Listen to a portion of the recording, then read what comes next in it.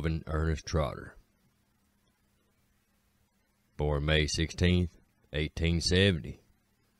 Died September 11, 1940.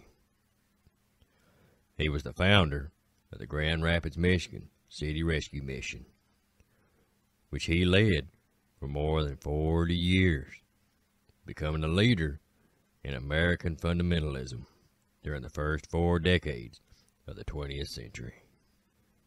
Mel was one of 7 children, born in Orangeville, Illinois, to a bartender who drank as much as he served. And it wasn't long before Trotter fell into gambling and heavy drinking himself, and moving his family from Freeport, Illinois, Pearl City, Iowa, Davenport, Iowa, just all over the place, was taking a toll on his marriage to Lottie Fisher, and he even lost the life of one of his children. After the loss of his child, he blamed himself. Standing beside the coffin, he swore he'd never touch liquor again. 2 hours later, he was staggering drunk. Hopping a train headed for Chicago in January 1897, he sold shoes to keep on drinking. But he was kind of nudged into Pacific Garden Mission, where he was converted after hearing the testimony of its director, Harry Monroe. Trotter got a barbering job and spent every night at the mission.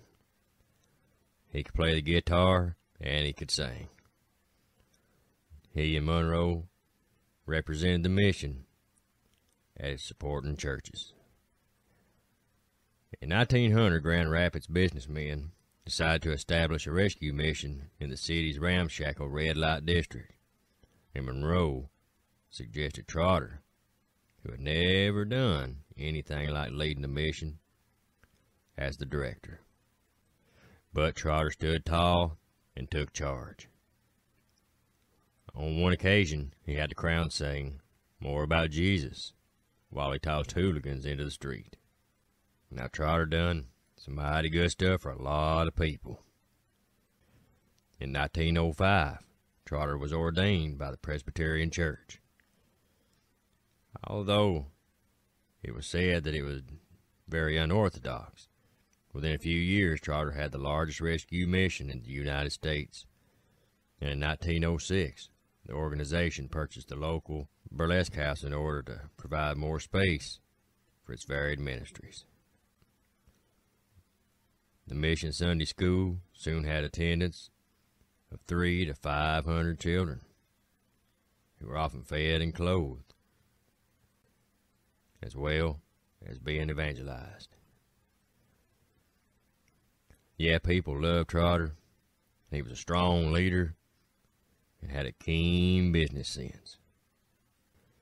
Trotter and a musician friend even entertained soldiers in American training camps for the YMCA during World War I. During the second decade of the 20th century, Trotter was stricken with cancer, and his wife left him, and again he considered taking his own life. By this time, Trotter had become a popular Bible conference speaker, and he knew he couldn't let people down.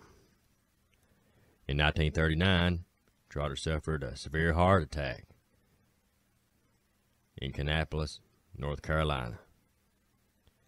He died at his summer cottage near Holland, Michigan in 1940. He was buried at the Graceland Mausoleum in Grand Rapids. His papers are at the Billy Graham Center in Wheaton College. At his funeral in 1940 was a massive turnout.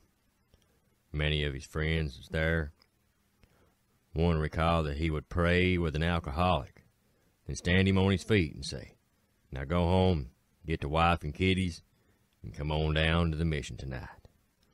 One man even said, as they'd walk away, he'd slip a $1 bill or a silver dollar in the poor drunkard's hand and pat him on the back.